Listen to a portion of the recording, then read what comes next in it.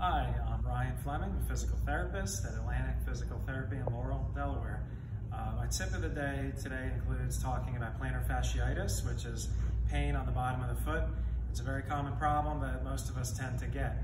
Something you might be able to do, actually 3 things you might be able to do before you see your doctor is potentially, 1, check your shoes. If you have old beat up shoes that don't have any more support and the laces are broken, that could be a good reason why you're having plantar aspect foot pain. So check your shoes, make sure if they're worn out, go ahead and get a new pair that's preferably a lace-up shoe, okay? The second thing you can do, which is pretty easy, is take a water bottle, pour about 1 ounce of water out of the bottle, put the cap back on tightly, and put it in your freezer. Freeze the water bottle so it's ice. You're gonna take that ice water bottle and you're gonna roll it on the bottom of your foot for 3 to 5 minutes. Okay, that's gonna provide kind of a light massage to the bottom of the foot.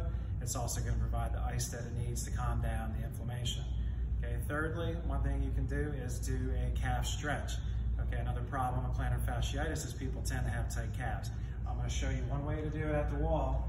You basically can do just a standard stretch, push against the wall lightly, put the foot that's painful in the back, and you're gonna keep your heel down and lean forward. You're gonna hold this for about 15 seconds, okay? And then you can repeat that 5 times.